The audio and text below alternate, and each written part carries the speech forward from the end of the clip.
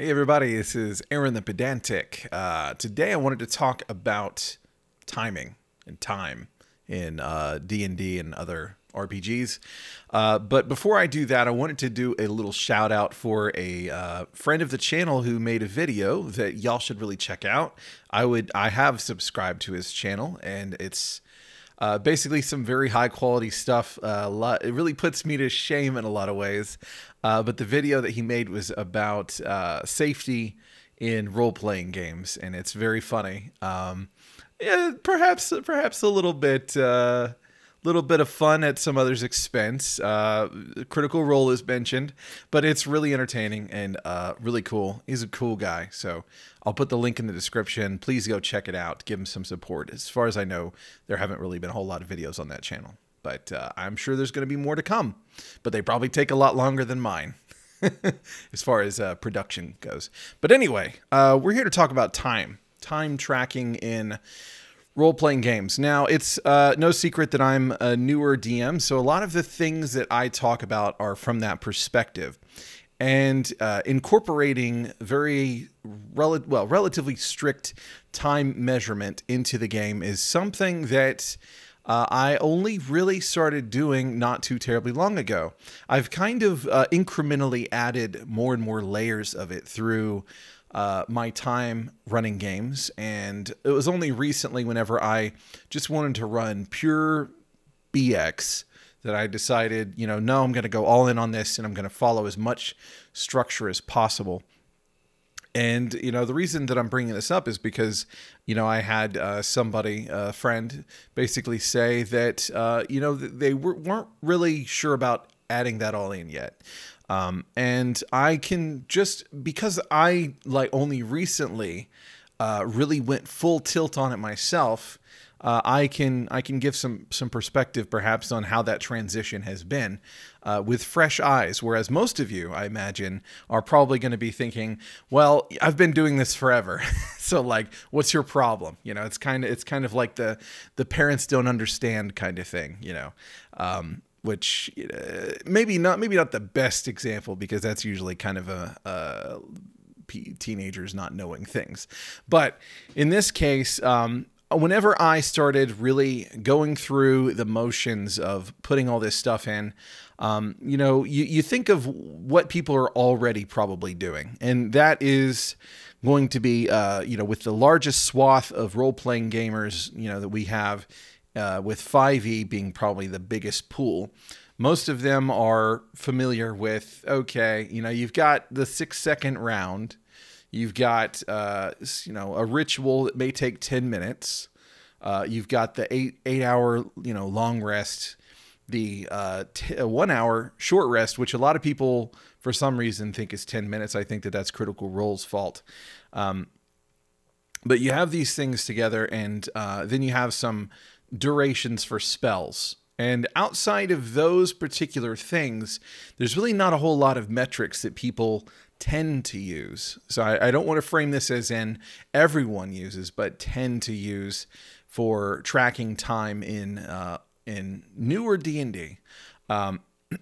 And so that what this tends to do is that a lot of this just ends up being kind of arbitrary. Well, I feel like it's been about this amount of time, so this or that.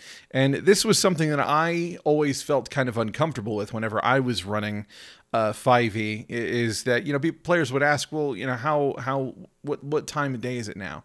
And, typically I would be like, well, system-wise, y'all haven't really, it's been no time at all, because I'm only tracking combat, and you just kind of waltzed in here. So the fact that I didn't have that frame of reference, and I'm sorry, I think I just hit the computer, in order to put the time into perspective, meant that it was really just kind of up to, well, I'm maybe about this long, which inherently there's nothing terribly wrong with that. However, what timing does, and I've already done a video on timing to a degree, is it gives you a frame of reference for you to insert whatever is going on in the background. Not only that, but you can track things on a much more minute level.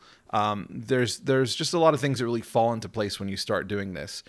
Perhaps one of the most daunting things for me at first was because of the fact that I'm a very literal person. Oh, Chelsea's trying to call me. I'll have to call her in just a minute. Because of the fact that I'm a very literal person, I look at the rules and I say, okay, so each this much movement is going to take about 10 minutes in a dungeon environment because you're mapping, because it's dark, you're being careful, all this kind of stuff. And so that is going to be the baseline. So that means that every time they travel this much distance, then I need to do this and this and this. And then so, you know, because this is BX, we've kind of learned that, you know, these things happen, and then we tend to kind of make our own declarations about, okay, but what about what happens with this factor or this factor or this factor? Because not everything is going to be just clear cut in just the way that they presented it, which is fine. If you want that kind of really in-depth declaration, then you can get it from a crunchier system, perhaps. But, you know, for what I ended up having to do was, you know, realize that, okay, well, you know, let's say that they don't move at all, but they're just sitting around. How long does it take for it to be a turn? You know, what actions do I consider to take a turn? You know, because some of these things aren't really mentioned, you know, as far as I can remember. You know, somebody may be able to correct me. I'm not at this point a system purist, you know, in that I don't memorize every single word as I did with 5th edition. Instead, I get the general message, and then I refer back if necessary, because I've kind of gotten to the point where I'm pretty comfortable with a lot of things. But as far as the procedures go, I'm pretty on point. But what I'm trying to say is that, for instance, for me, anytime that you're going to search an area, it's a turn. Anytime that you are going to try and pick a lock, it's a turn. And, you know, some people are going to say, well, it's not going to take you 10 minutes necessarily to pick a lock. And, you know, that may be the case. But at the same time, it's an abstraction that's very helpful.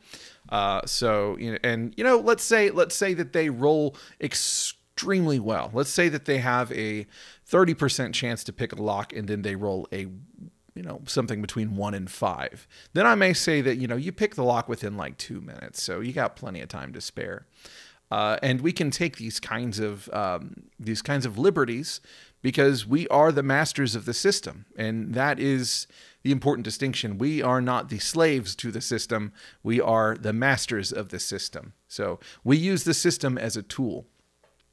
And so even though there are all these things that we may have to keep track of, like, okay, so, you know, we've had 2 turns pass, time for a random encounter roll. Okay, so we ended up fighting. Now that the fight's over, it's been another turn. That's another thing that a lot of people don't really take into consideration, which they don't have to necessarily. But I do like the rule that, well, after the fight was over, you spent like the remainder of the 10 minutes getting your you know, your bandages, you know, done, just, you know, like doing whatever you needed to refresh yourselves. But to then say, okay, well, I casted this spell, it lasts for 9 turns, so now I need to, you know, kind of keep track of that. Has that worn off yet? How about our torches? All that kind of stuff. And then there's a rule that I always forget about. And my friend Hayden pointed this out to me, and he's like, do you just not like that rule? And the answer is no. I just forget about it pretty often.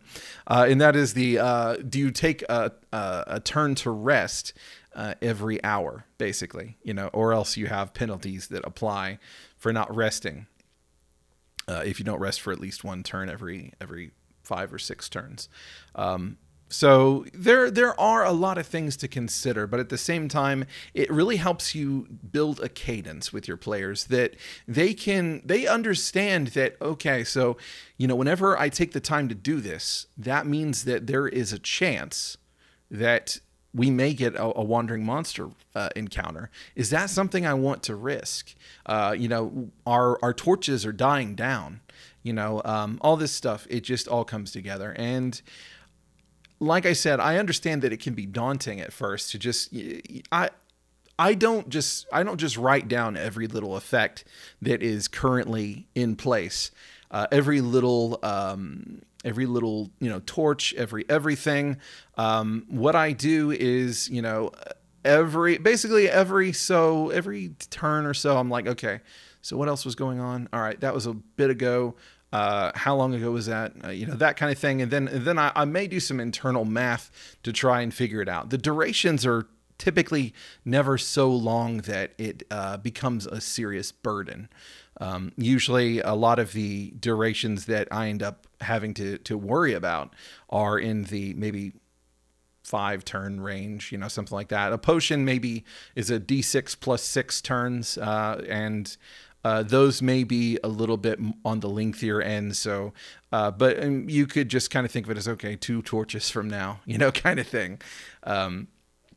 But what I'm trying to say is that whenever you actually put it into practice, at least this has been my experience, some people may say otherwise, the kind of burden of having to do this just kind of melts away, because number one, it becomes second nature, and secondly, it becomes less of a pressure. I think that there is a serious feeling of pressure whenever you're trying to incorporate more complexity to the game, because then you're holding yourself at a higher account than you were before. Whereas in the past, you probably were handling things a little bit more loosey-goosey, and that is inherently easier for you to feel satisfied with yourself. So I would say that the important thing to do is just be prepared to feel uncomfortable, with what your performance is. Like, you're gonna mess up. And I proved that with my last video, because in my opinion, I messed up really hard. But you're going to mess up, but you're going to do better in the end. And even then, you will still mess up from time to time, because we are human, and that will happen. But I think that, tracking time is incredibly important, and it has greatly enhanced the game. Just the ways that we've had some incredibly tense moments erupt because of the fact that I was tracking very closely that time has been wonderful. It's been wonderful. And I think that it's one of the many things that people lose whenever they are going to play with the more loosey-goosey kind of way. And people could say the same about, well, you're playing a rules light system that doesn't have very intense combat rules, and you're missing out on these things in this thing. And, that is true if that's something that you value. So that's kind of where this disconnect is because, the people that enjoy the kind of game that, and it isn't mutually exclusive. You can enjoy the kind of game that I'm talking about, where you have more serious tracking on exploration, but a little bit less on combat, and then really not much emphasis on narrative development. And you can simultaneously enjoy other games that focus primarily on the narrative development. It's possible to have both tastes at the same time and to just not want them to mix in a certain way. That's perfectly possible.